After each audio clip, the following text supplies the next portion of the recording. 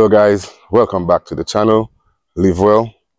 Today guys, I'm just basically coming here to show you my cabbages and my pumpkins, or what some people may call squash. All right, but before I get along and do the video guys, I want to give a big shout out to Myrustygarden guys. So if you go and give her a shout, go and have a check out, go and check out her channel. Basically that's what I'm trying to say. All right, Myrustygarden guys, I'll see if I can put a link in the description to her channel. All right guys, so going back to the video guys, the cabbages, yes, the cabbages guys, as you can see, they're coming along really well guys, really well. In the beginning I had put the purple ones down first.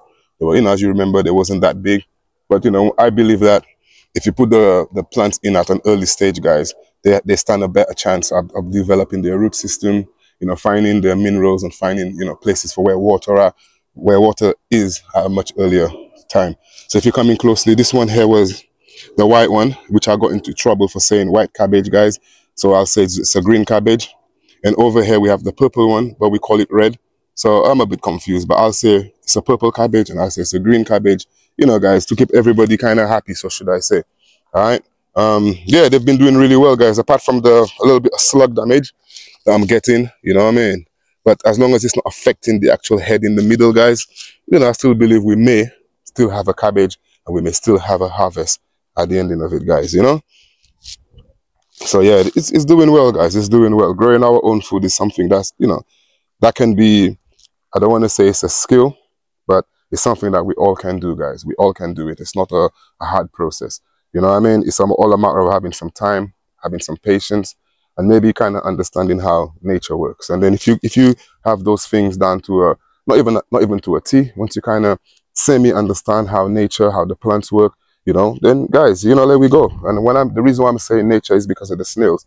I can't get rid of the snails guys. I can't say, look, let me make snails disappear. So I have to literally work with the snails, If you come in again closer here, you can see how they've eaten this one, but we're getting ahead guys. The most important thing is in the middle, not the leaves on the outside. So I believe if I leave it, it will still give me a cabbage. So if you see your cabbages looking like this guys, don't panic. Gardening is not about everything being perfect. I'm saying to you, if nature was intending everything to be perfect, trust me, everything would look exactly the same, if you understand what I'm trying to say. All right, so as we're moving on from the cabbages guys, we'll come over to the pumpkins, or what we may call squash in some places.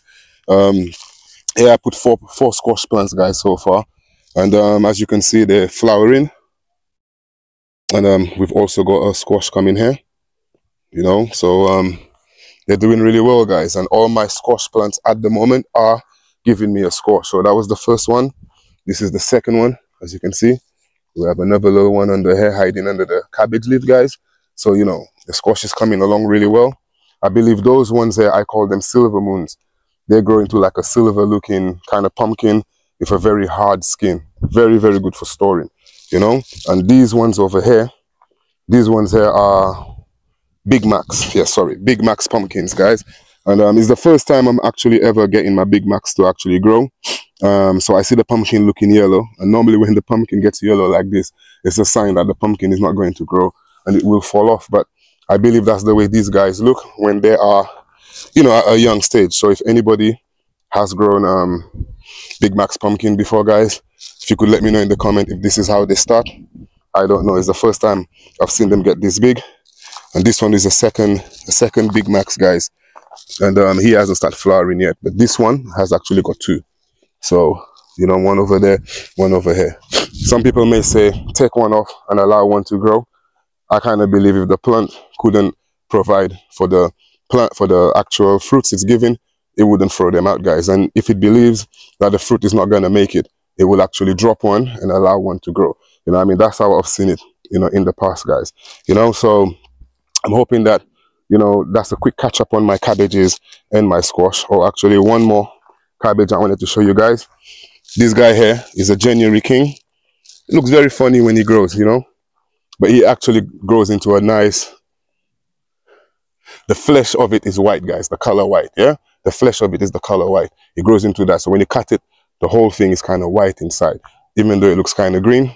I've got a second one here. So as you can see, I've got two of them. This year, because of the way that the snails kind of got my cabbages at early stage, guys, the hair is normally like two cabbages going all the way down, because this is where I do my cabbage. This is literally my cabbage bed. I grow cabbages on this bed every year, guys. You understand? Once you amend your bed, guys, once you put the fertilizer on top of there every year, you can grow back every year, guys. It's always gonna have the food, because some people say you gotta do rotation. I don't really believe that's too much important when you are in a small space like I am.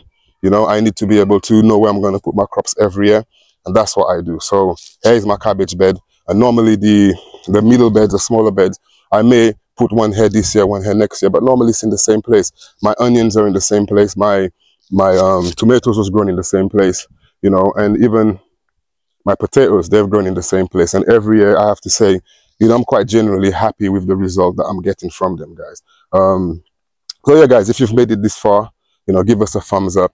Don't forget to subscribe if you have not subscribed, guys. Hit the bell, you know. I think that's what they say, hit the bell.